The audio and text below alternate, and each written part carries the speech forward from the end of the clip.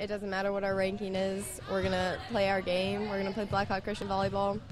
And I don't think going into state that we're going to be any bit afraid of Christian Academy. On Saturday, 7th-ranked Blackhawk Christian faces top-ranked and defending state champ Christian Academy of Indiana for the 1A state title down in Muncie.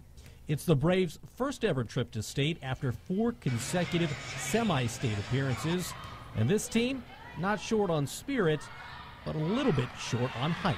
People overlook us because our tallest person is 5'7", 5'8", and we don't have any height on our team at all, and we are looked at as underdog, but we are very strong. And going into this Saturday, we're going to need to come in with a lot of confidence. I'm sure they have a lot of confidence. They've been there before. This is a first time for us, so remaining calm and focused on what's going on in the court and not the surrounding situation. Oh, nice serve, Jazzy. Nice serve. One conceivable situation involves head coach Lindsay Roth.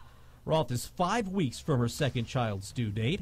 A former basketball and volleyball player at IU, there's a plan in place if she goes into labor during the state championship match and adds a baby brother to her 2-year-old Hudson. If this team wins the state championship, any chance they get naming rights on the second son?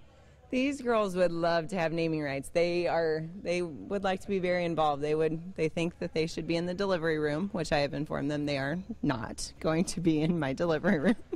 Don't you think if you win a state championship, you guys should get naming rights?